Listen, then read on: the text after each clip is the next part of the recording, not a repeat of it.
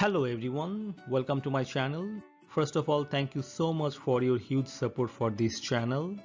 In today's video, I will answer a frequently asked question regarding NAC OSCE exam. For those not aware of NAC, it's a National Assessment Collaboration Objective Structured Clinical Examination designed for the international medical graduates. This is one of the requirements if you want to apply for the Canadian residency program. I have videos on NAC OSCE experience. If you haven't seen that yet, please check the link in the description below. If you find this video helpful, please subscribe to my channel, like, comment this video, and turn on the notification bell icon so that you do not miss any of my new videos. Let's get started. Why is it important to appear NAC OSCE?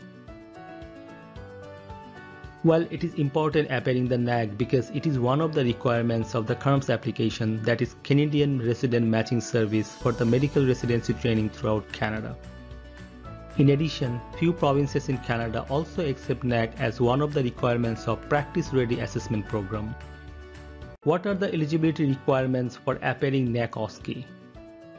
Well, first of all, you must have graduated or be a student who is expected to complete all medical degree requirements within 12 months of the date of NAC exam.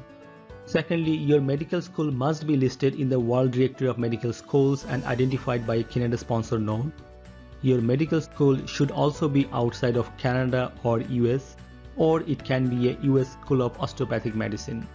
For your information, Canada considers graduates from the US School of Osteopathic Medicine as IMGs. How many times can you appear NAC OSCE? You can take the NAC exam a maximum of 3 times overall, regardless of whether you passed or failed your previous attempts. Only your most recent result on the examination remains valid. How long is a NAC examination result valid? Well, NAC examination result is valid indefinitely. If you took the NAC examination more than once, the most recent result will be the only valid result. Can I retake the NAC examination? Yes, you can retake the NAC examination a maximum of 3 times overall, regardless of whether you passed or failed your previous attempts. However, any attempt is considered as a red flag, so I would encourage you to appear the exam when you are ready. If you have any question, please comment down below. That's all for today.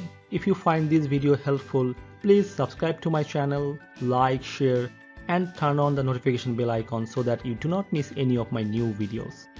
Again, this will encourage me to make more videos like this. I greatly appreciate your feedback. Thank you so much for watching.